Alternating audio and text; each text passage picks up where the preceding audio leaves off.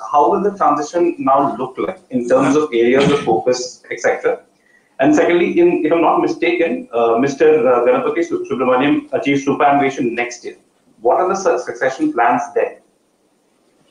So Tushar, let's talk about this transition.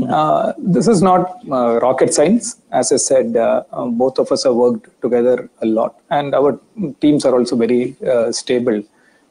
So I don't expect this transition to be something very dramatic or anything.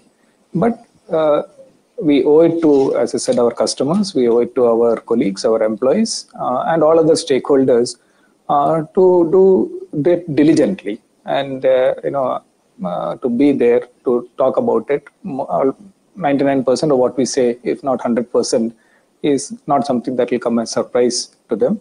But it is important that we do that, and we will invest that time and effort and travel and do whatever it requires to both to thank people, to pay respect to them, and also to make sure that they have a first-hand opportunity to do that connect. So overall, I don't expect it to be anything major, but it is something that has to be done, and we intend to do it diligently. As far as NGS goes, 1 year, 1.5 years is quite a lot of time, and in the appropriateness of time, I'm sure that will also get discussed. Mr. Krithivasan, congratulations on your new role. Thank you.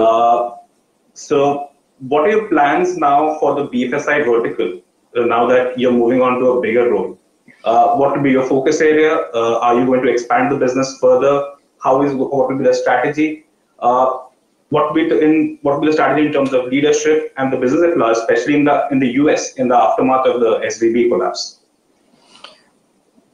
No, as I said, from a overall BFSI perspective. Go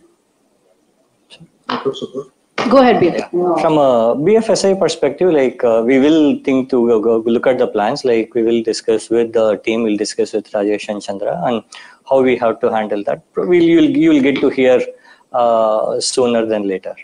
Okay, but again, the point I want to stress is TCS has always been an organization built on continuous evolutionary approach. And we had great set of leaders coming in from, and we've been blessed with a one team culture where associates are always willing to step in for the sake of organization. So we will look at what is the best way. There are so many leaders available for us. We will look at what is the best way to reorganize ourselves as required. And again, like Rajesh was mentioning for some other question, we don't expect any dramatic change in terms of how we are going to reorganize. And in terms of priorities and strategies, as I mentioned before, what we would focus on is a core principle. Strategy and priority will tweak as we go along every year. The core principle is work closely with the customers, ensure look out for what their needs are as proactively as possible, go to them with the solutions, and work with our associates who have been the bedrock of our success, and go meet all of them and ensure how well we can.